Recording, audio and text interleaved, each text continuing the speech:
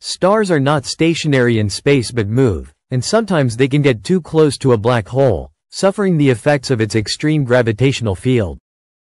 In the best-case scenario, the star is deformed and then completely destroyed, but the results can be even worse. Black holes are formed by the death of very massive stars, those with a mass over 25 times that of the Sun, which at the end of their lives collapse under their own weight, sometimes after a supernova. This collapse occurs in a fraction of a second and generates stellar black holes with masses between 3 and 10 times that of the Sun. There are also supermassive black holes, which are found at the center of galaxies and reach masses from 100,000 to billions of times that of the Sun, probably formed through the merger of smaller black holes.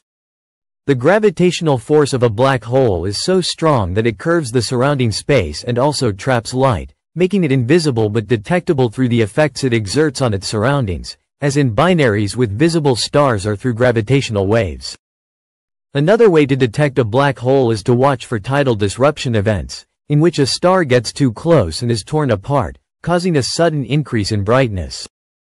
This happens mostly in galactic centers, where supermassive black holes reside.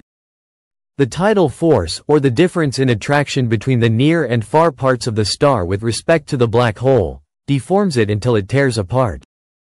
A star can follow a parabolic orbit and escape after a single encounter, or an elliptical orbit and return several times, losing mass at each pass until it is completely destroyed. The released material forms an accretion disk and a corona of plasma that emits X-rays. In some cases, this corona is expelled in very powerful jets. The resistance of a star depends on the mass of its core. Those with more massive cores can survive longer. A recent study has documented a tidal disruption event called a T2018 FYK in a galaxy 900 million light-years away, where a Sun-like star was partially destroyed by a 50 million solar mass black hole. After a flare lasting 500 days, a second flare was observed 3 years later, suggesting recurring close passes every 3 years.